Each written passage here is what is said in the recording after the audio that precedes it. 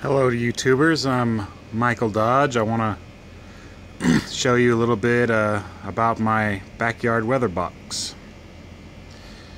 As you can see, I have a pretty small backyard with a pool, so there's not many places I can locate this box. This palm tree is getting a little bit out of hand. I'm going to have to move it maybe into the far corner over there on the other side of the pool. But what we have here is just a normal type Stevenson screen with a double roof spaced out, as you can see here. And then I have a little plaque on it stating my location, its location. And on top I have a CoCoRaHS rain gauge. If you guys don't know about CoCoRaHS, Google it and find out.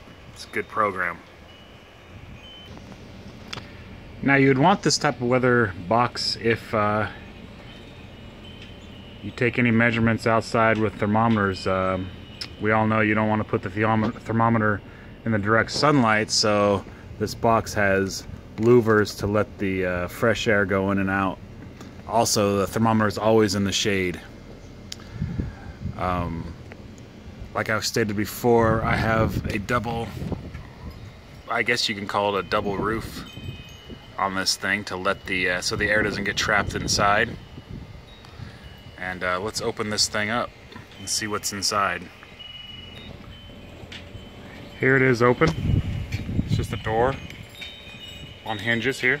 And inside, see if we can see that, I have my wet and dry bulb thermometers. The dry bulb is on the right. It goes from 0 to 120 degrees Fahrenheit. And I have an identical thermometer on the left, which is my wet bulb. And it also goes from 0 to 120 degrees Fahrenheit. As you can see on the wet bulb, there is a piece of cotton or a wick on the bottom that I wet before I take a measurement. And then I turn on this little switch here, which activates a fan to aspirate the thermometer, wait a couple minutes, and take my readings.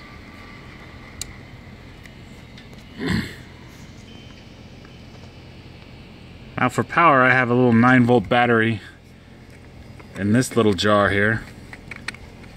Keep it dry and protected from the weather. And it's just a plain old Duracell 9-volt that runs that computer fan, which usually runs off of 12 volts, but 9 volts lets it run a little slower, which is a little better for this function. I have my distilled water in this film cap, and I use this little pipette, and I will wet the wick with the pipette, turn on the fan, and voila, you'll get a wet bulb reading. Okay, so I've wetted the wick. Let's turn this on and you can watch the mercury in this thermometer sink as the air is blown past it, and it's measuring the temperature of the wick. Hope you can see that in there. Oh yeah, you can. So once this is settled for a couple minutes, I'm going to enter the wet bulb temperature and the dry bulb temperature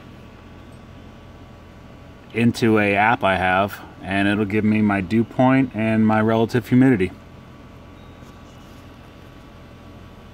Right now, this thermometer on the right is reading about 100. So sorry about that, my phone ran out of memory. But as you can see here, we got 108 on one side on the dry bulb, and then around 76 on the wet bulb. Put that into your app or any type of calculator you have, and you'll get the dew point and the relative humidity, which today happens to be 21% RH, and dew point is 59 degrees Fahrenheit. So that's it in a nutshell on a backyard weather box. Let me turn this off. You can put all sorts of stuff in there, and it's really my analog. My digital one is over there next to the umbrella. You can see the anerometer on top. That sends signals to the head unit in the house. But I put this box here a couple of years ago. It's probably going to need to be moved due to the fact that that palm tree is getting a lot larger. So any questions, feel free to ask in the comments. Thank you.